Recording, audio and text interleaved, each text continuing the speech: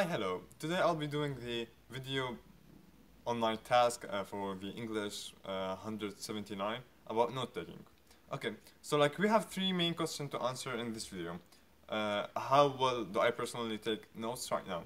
And let me start with this first. For me, it's fine that I don't really take notes at all.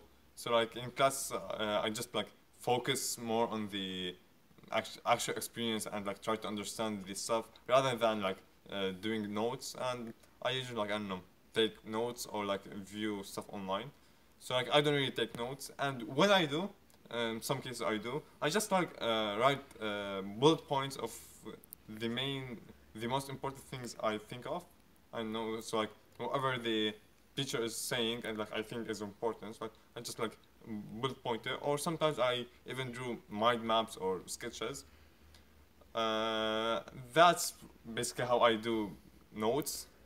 And the second question is what did I read that actually made me learn new stuff, or I thought is basically beneficial. And there's multiple stuff in fact. So I actually like the Cornell method, and I think when I do it I can actually get so many stuff, actually increase my marks. So I'm planning on doing it next semester, and I think it will really benefit me. And there's multiple stuff that are common, and some new stuff, they were mixed. So some of the common stuff, what do you do, some of the stuff that was common are you actually know them from common sense. It's basically what do you do before class, during class, and after class.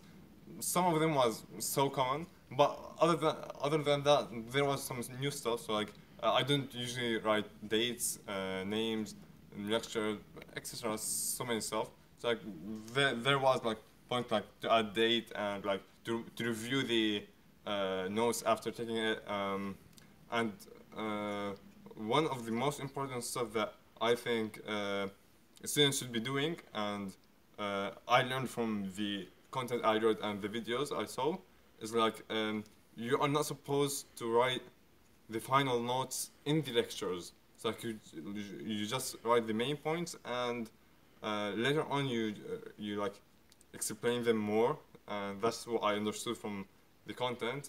And of course, this the method of reading a book and summarizing it was pretty beneficial. And um, if I had a GA course, so psychology or other stuff, I'll definitely have so many pages to do.